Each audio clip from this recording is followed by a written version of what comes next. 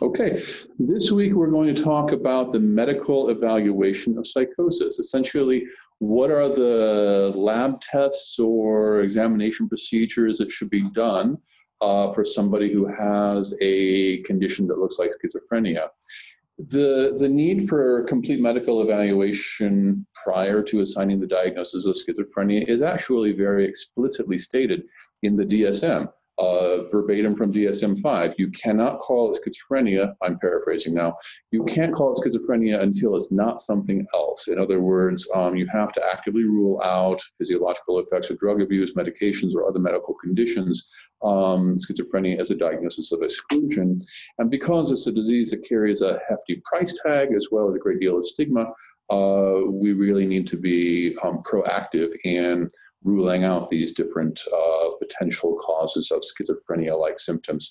So specifically, why do we want to do a complete medical evaluation first? We want to look for a treatable cause of something that can explain the symptoms.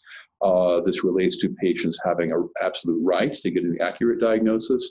It should make us feel some pressure as clinicians to do that as well. It's kind of our moral duty. Because we want to alleviate unnecessary suffering. And if you are treating something as schizophrenia, which turns out, for example, to have been celiac disease, then you're spending in year $2,000, about $26,000 per year for the wrong care, which comes with its own risks of side effects, and also you're missing the treatable condition.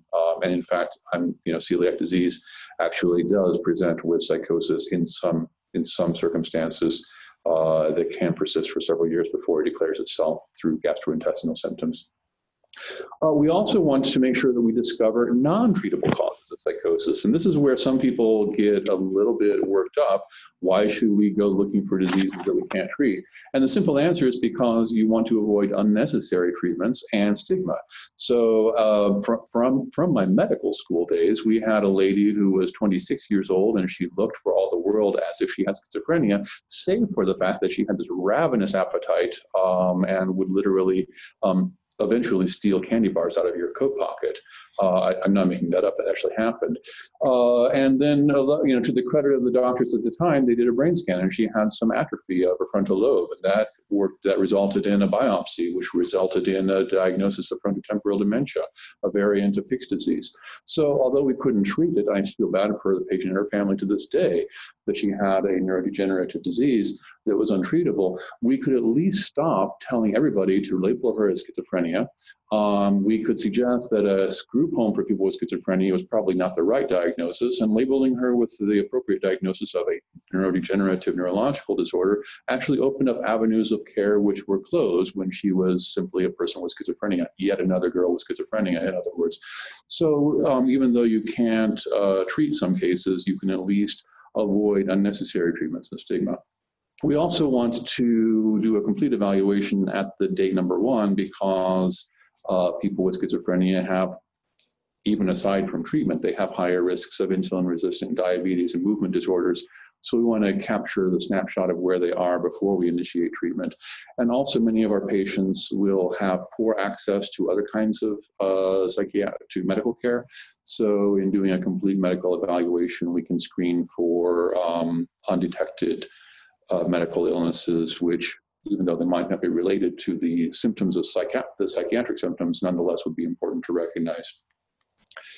Those who say that we shouldn't spend thousands upon thousands of dollars doing blood tests for esoteric diseases, and many people actually argue against routine brain imaging. I'm going to argue back against them shortly. But people say we shouldn't do all these things because essentially the yield is low. So if we screen 1,000 people for celiac disease, we might only find, well, the data actually says you would find 50 cases. They would say it's a low number and we shouldn't do it unless it's clinically indicated, because, taking a population economy argument, if we spend all the money doing tests with low yield, then there won't be money left over for tests for other conditions. I'm going to now talk back against that. In other words, so I'm going to call this argument, we should do the bare minimum workup. And the argument against this is that this is a underlining partial list of diseases that can present with symptoms that are identical to those of schizophrenia. it's a kind of big list. And here are some, to the extent that any professional organizations in the world actually have clinical guidelines for laboratory testing. There aren't that many, but here are the major ones. On the far right, United States American Psychiatric Association, to the APA's credit, comes out with the most comprehensive list of recommendations, but it's still relatively sparse. Basically, CBC, electrolytes, kidney function, liver function, thyroid, top screen, and syphilis. Those are the ones that they would say you should do routinely. And if you follow the APA's extensive list of recommended laboratory tests, this is the number of diseases you will detect from that table, the ones in yellow. So there's a lot left that you won't detect unless you go looking for things. And so, again, you don't want to miss vitamin D deficiency or celiac disease or a brain tumor. Those things can be easily screened, and I would say that we should do it. To try to convince you further that medical workup investment on day number 1 is worthwhile, I want to try to impress you with some findings about what is the frequency with which we find relevant. By relevant, I mean medical diseases which create the symptoms that resemble schizophrenia. And the answer is between 5 and 12% of cases. So in one study of consecutive psychiatric patients, 12% of individuals had a medical condition which is relevant to the psychiatric presentation. And sadly, according to the authors Johnson et al. In 68, 80%, that's 80% of those medical diagnoses were missed prior to the admission to the psychiatry board.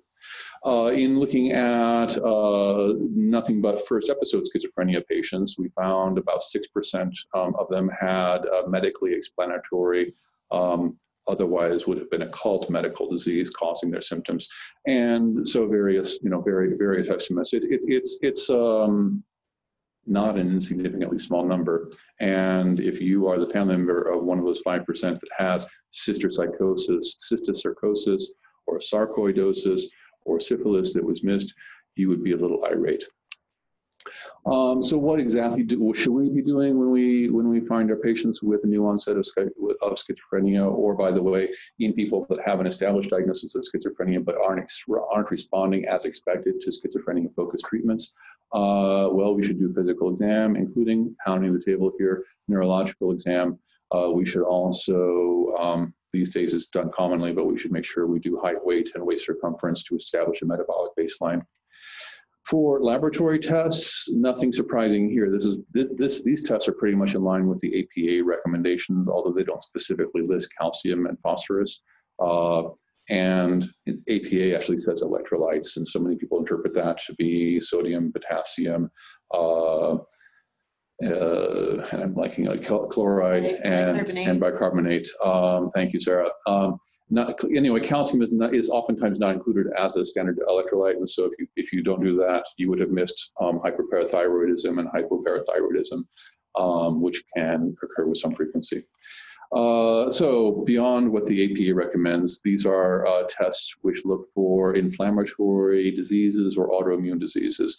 So one can start with very general screens of inflammation, C-reactive protein, and erythrocyte sedimentation rate.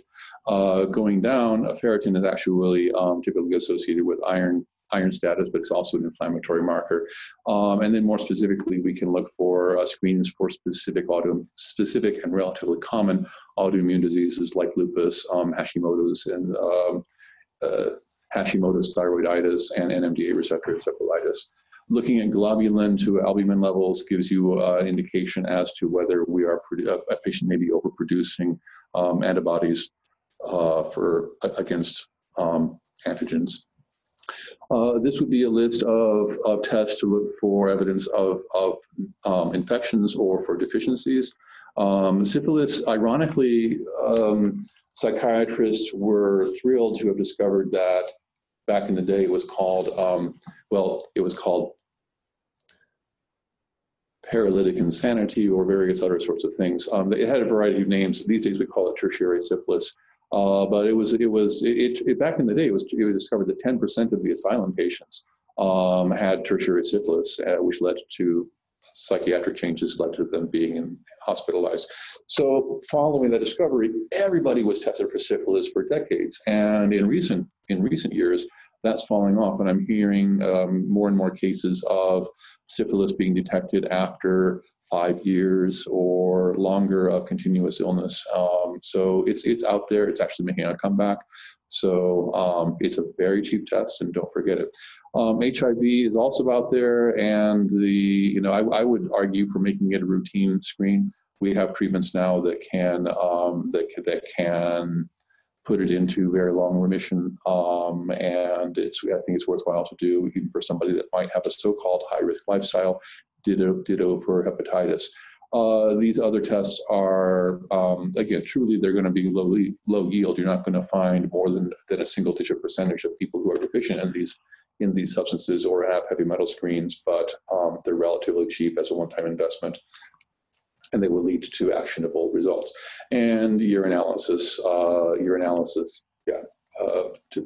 to do. Imaging, I will also put on the table, chest x-rays are cheap, and in one of those cohorts I described showing about 5% incidence of medical diseases, those medical diseases which cause psychiatric symptoms were picked up on chest x-ray, sarcoid and bronchial tumor specifically. Brain imaging, I'm going to say, should be done, and MRI should be preferred, and this should be a routine test. The APA says do it if indicated, but the APA doesn't actually say what specifically is the indication. Most clinicians will think that the indication for MRI is a quote-unquote neurological symptom, meaning specifically a deficit in speech or coordination or strength or motion, something that's visibly obvious. But I'd like to point out that the most common lesions which lead to schizophrenia-like symptoms occur in frontal cortex, temporal cortex, limbic structures, or the internal midline structures, like the cingulate gyrus. You can have a complete obliteration of large portions of real estate in each of these brain regions and have no neurologic symptoms in the classical sense. They won't affect your speech, your memory, your coordination, your strength. They are neurologically silent, in other words. The primary symptom of a meningioma impinging upon the temporal lobe is going to be hallucinations. That's it. So essentially I'm saying that psychosis is de facto a primary neurological symptom. And if you want to say that save MRI for neurological symptoms, the fact that somebody's hallucinating is that. And if you do comprehensive workup at the beginning, you'll find between 5 and 10% of people will have an actionable and relevant medical disease that's causing the symptoms or contributing to them. So we should not overlook it, and we should do it in every new case, and as I said, in every case in which there is treatment resistance, and the stakes go even higher if there is an atypical presentation. For example, the young woman that had the frontotemporal dementia, she had this ungodly attraction to sweets. That was an atypical presentation of schizophrenia, and actually turned out to be relevant because she was demonstrating something on the spectrum of a human Kluver-Bucy syndrome. Or anytime there's been a significant change in the clinical picture, it should cause a clinician to re-up his or her suspicion of an occult medical disease. So those are the comments I have on medical workup.